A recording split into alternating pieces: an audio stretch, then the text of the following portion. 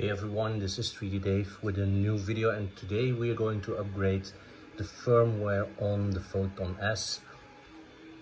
And to start out, we will see system information. I don't know if it's visible, but the version is 3.4.1 and the UI is at 2.6. How do you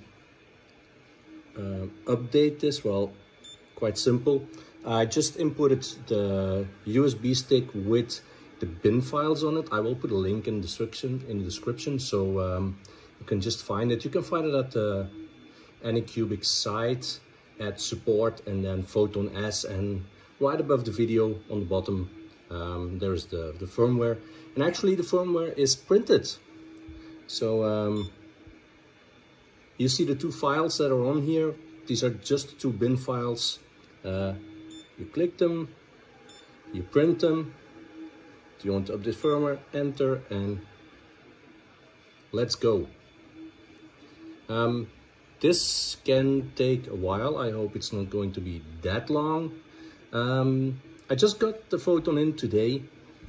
I opened up the box. It was quite well packaged, to be honest. There was no damage at all. The build plate is okay. I haven't leveled it even. Oh, there it is. So let's go to print. Let's do the UI. Enter. And let's update the UI. I think this is going to be a real quick fit.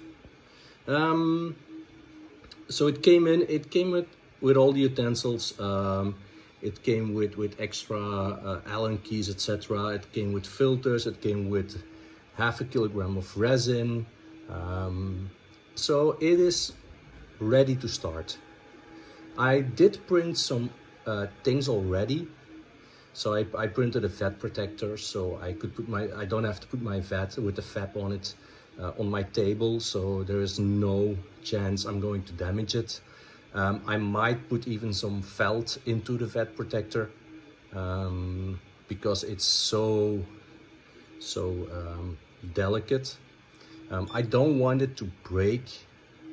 There we go, done. So to finish, I don't want to break the FAP, because if there is resin on my LCD screen, I have to clean it up, and it's a big mess. It's resin, it's not FDM. So that's it for the video for today. So that quick, let me check whether everything is what it should be.